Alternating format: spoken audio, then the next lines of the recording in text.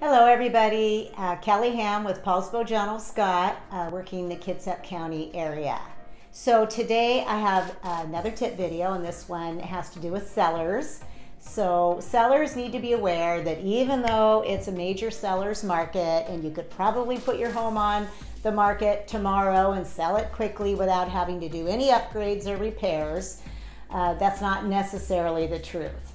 So one of the things you need to be aware of is that some of your choices when setting up your listing are going to be what types of financing are we going to offer with the sale of our home. One will be cash, second will be conventional, maybe you're going to throw in VA, maybe you're going to throw in FHA, and then of course there's always USDA. Now USDA has to do with the sections of the county that are USDA approved, so you'll have to look at the eligibility map and see if you qualify for that where your home is located. But FHA and VA do come with a couple of things that might throw a wrench in your contract throughout the process of the closing time frame. So VA and FHA are pretty similar in that the house has to be safe, sound, and sanitary.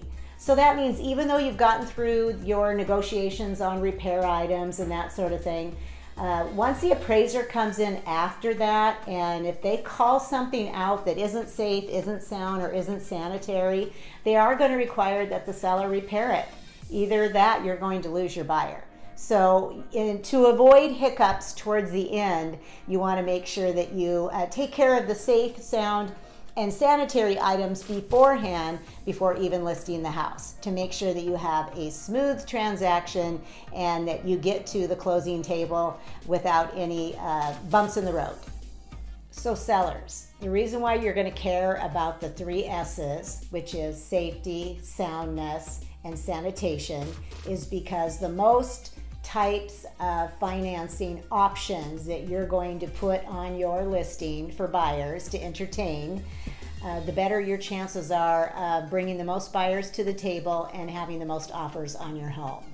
So this is why it's important, even if you don't plan on doing updates and fancy improvements on the house, they at least have to be safe, sound, and sanitized.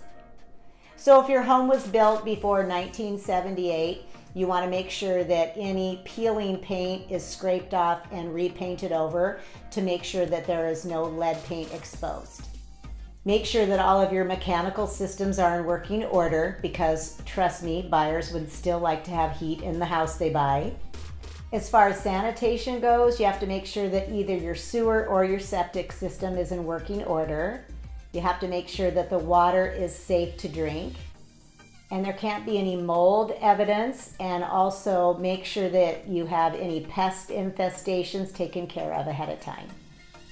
And then last, make sure that you have fire detectors in the home and CO detectors on each floor of the house. So sellers, just make sure that you take care of the 3 S's that you need to handle before listing your home to make sure that your house is safe, sound, and sanitary. And then you'll be smooth sailing all the way to the closing day. Thanks so much for watching yet another tip video, and I hope you've enjoyed it. And if you have any questions or any needs of any kind, please don't hesitate to message or call me. Thanks so much. Bye-bye.